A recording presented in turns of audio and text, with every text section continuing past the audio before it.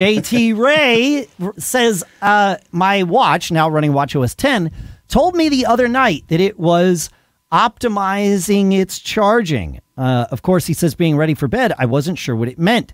Now, my Apple Watch Ultra only charges to 80%, just like my new shiny iPhone 15 Pro. The best feature they have adopted from Android. I rarely use 50% of my battery on my watch. Now it just charges to the right spot and stops. And indeed, there is optimized charging, not just on the watch for some models. I believe it is Apple Watch SE and then Series 6 and later. So the WatchOS 5 or Series 5 watch that I have is not that. But yeah. Interesting. Yeah, and this also exists on the iPhone 15 as well, that I noticed with the my iPhone 15 Pro, but I know that it is there for all of them.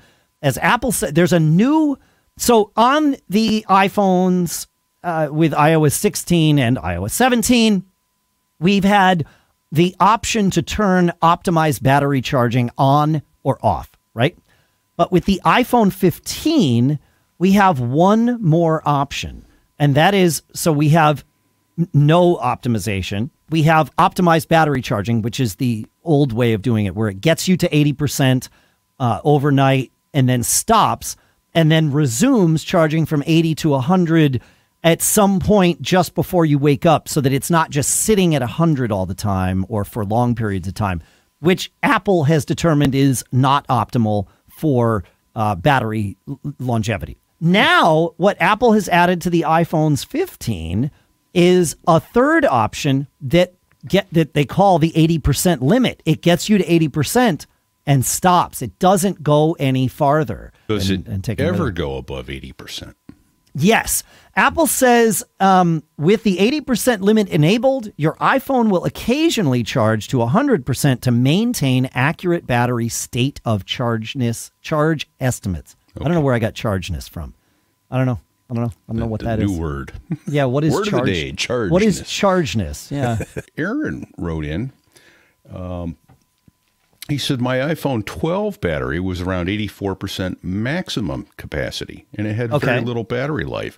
After deciding I would hang on one more year, I went to the Apple store to change the battery. What I did not expect was that the phone magically became brand new fast.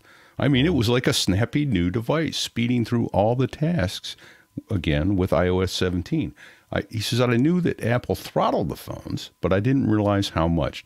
Based on this, I would recommend a battery change if your battery's maximum capacity is in the mid 80% range and you notice your phone is being slow.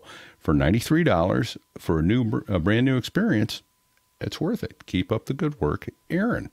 So that's awesome. That's surprising. I didn't think that I knew that this would start to happen at some point. I didn't know that it would happen at 84%.